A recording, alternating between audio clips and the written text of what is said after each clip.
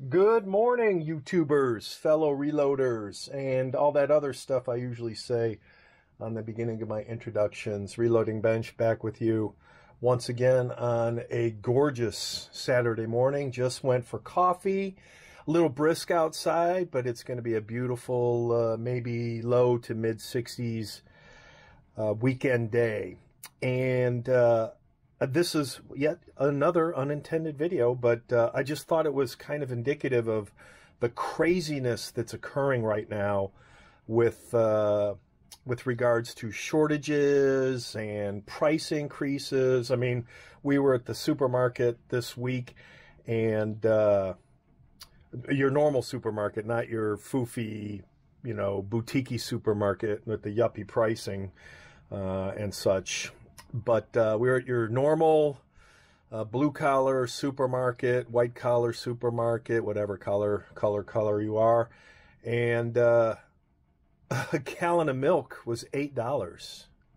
Over $8, just shy over $8.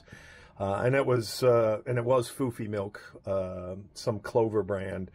But I'm used to paying between $2 and $3 for a gallon of milk, and we just get the whatever cheapy brand 2% milk, and even the cheapy no name or low end brand 2% milk is now $4 a gallon. But again, just indicative of all the craziness in pricing. But onto this video. And I was on one of the local boards in the classified sections, and I love to iShop, look for stuff. The deals are gone now because of all the craziness of the cough and the whatever over the last year and a half. But there's always something out there that's worth looking at, or just browsing to see how normal and or crazy prices are, like with primers and powders. 2-cent primers are now 10 plus cents, and $20 powders are upwards of $60, depending on who's trying to sell it. But I came across a posting for somebody selling their Hornady 366 Shotshell reloading press. And the way they advertised it was hardly used, almost new condition, blah, blah, blah. And I looked at it, and I'm like, okay, whatever. And then I saw the price. He's quoting prices from big name vendors, and I'll throw them out there, Midway, Brownells. And he said pricing from $13.50 to $16.50 for the press. So he's asking $8.75 for his used press. And I thought, there is no way that a 366 is $1,550. And then I thought to myself, I don't remember paying anywhere near that last year. So I dug up my my invoice from Brownells.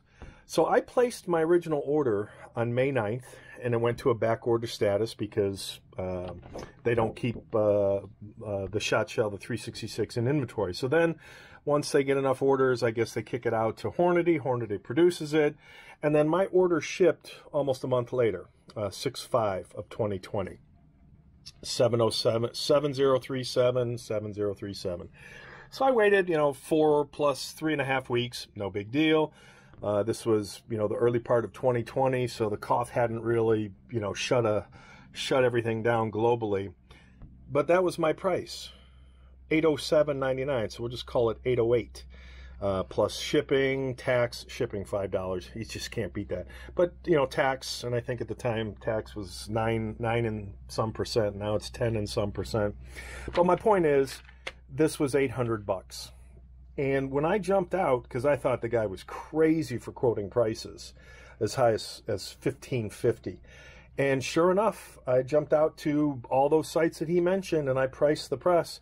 The 12 gauge is coming in at $13.50, which is about greater than a 65% increase in the $807.99 I paid, almost close to 70% in the span of a year and a half.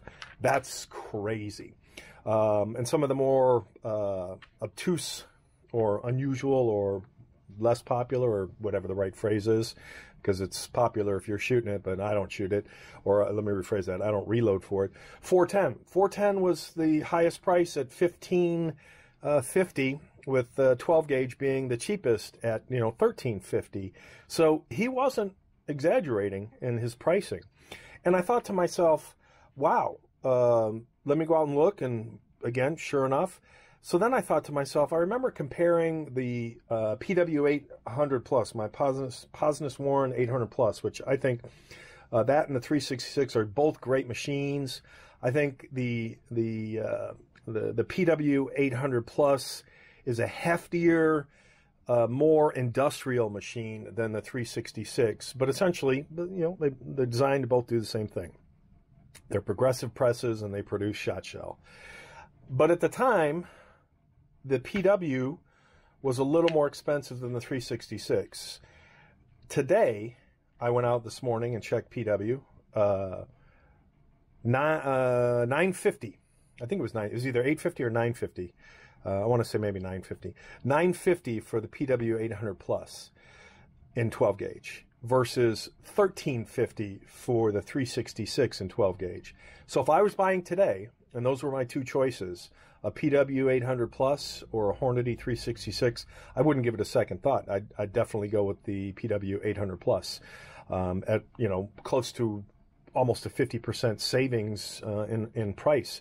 $950 versus another $400+ to get a machine that does the same thing. But again, I understand everybody has their preferences. But again, if I was looking at this today, I thought this was an equitable price, and I think I paid less than half that for my PW 800 Plus, which is one of the reasons I picked it up, because I wasn't in the market for a second, actually technically third, Shotshell reloader. But at that price, I couldn't pass it up. And it's nice to see that Posnus Warren has not taken advantage of folks the way other manufacturers have. And to go from $807, $808 to $1350 to $1550 for the same device within a year, I think is that's unfortunate. But I guess it's also a sign of the time. So reality. And once those prices creep up, they don't creep back down. You can blame it on supply chain, materials, cost of wages, rents, you name it. Those prices aren't coming back down. So whether you call it inflation, shrinkflation, whatever you want to call it, those prices are here to stay. So that's unfortunate. All right, enjoy your rest of this beautiful Saturday and weekend. Take care, folks.